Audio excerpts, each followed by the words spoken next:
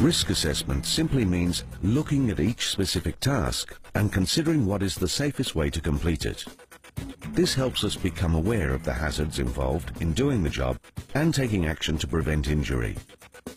As a building or construction worker, you are obliged to ensure you only carry out construction work you are competent to do, report significant risks, cooperate with others and coordinate work to ensure the health and safety of you and your co-workers, ensure you notify a supervisor of accidents and near misses, and follow site health and safety rules and procedures.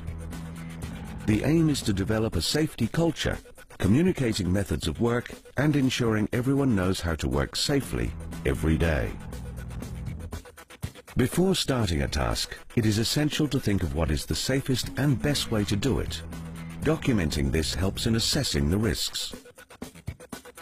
There are 5 steps to completing a risk assessment. Document the activity. Assemble those involved in the activity and write down the tasks step by step. Identify the significant hazards. Next to each task, identify what part may cause injury to those doing the work or to anyone else nearby.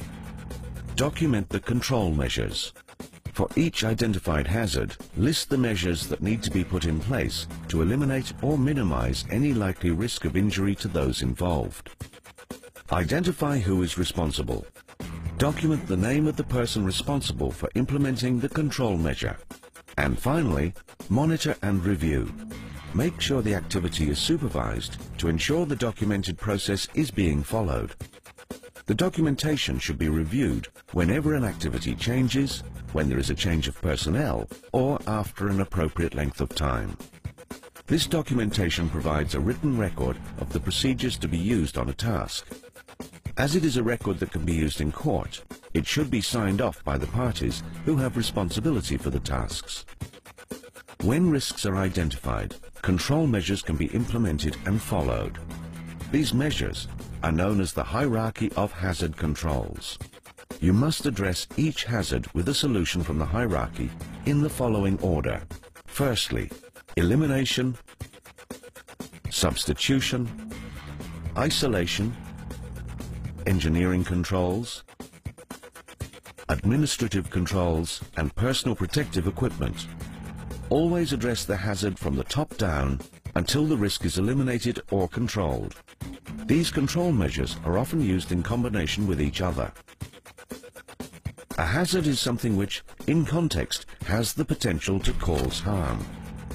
A useful way to categorize hazards is to identify them as physical, chemical, electrical, and biological.